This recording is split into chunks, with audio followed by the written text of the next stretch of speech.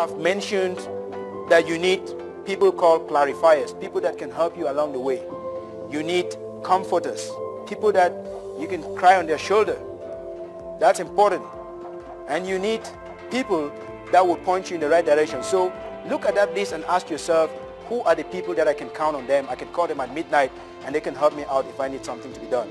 Last year I was flying back from Dallas, Texas to Portland.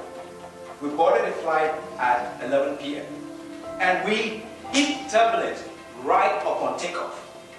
I've never seen anything like that.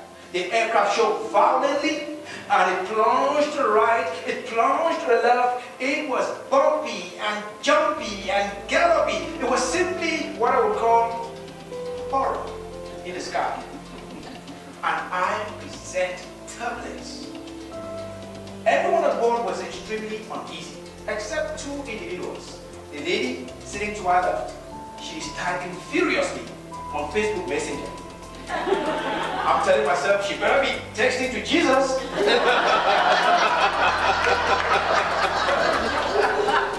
To my right, another young lady. She's quietly eating salad from a bowl with a lot of macadamia nuts. And I thought she was truly nuts.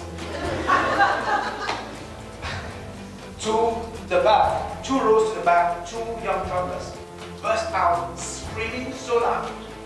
So loud, I felt I have one thing in common with those toddlers. I too wanted to scream just like those toddlers. But I could not. I could not. Why? Because to my right, to my left there's a lady, to my right there's a lady, right in between 2 young pretty ladies. Inside, I am boiling like a volcano. But on the surface, I pretended to be as cool as a cucumber. With a little weird smile like Chewbacca.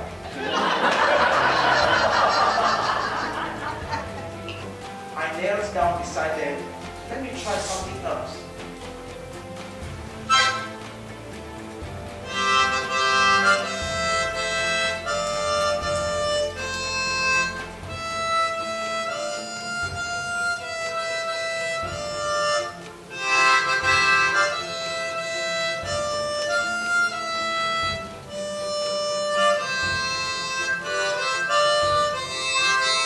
We can be part of that new era so that we are not passive observers, so that we can step out there, not only use those tools, but use those tools to our own competitive advantage.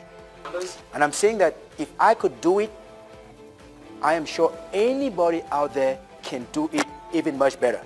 Sometimes you are the rescuer. Sometimes you're the rescue. Thank you.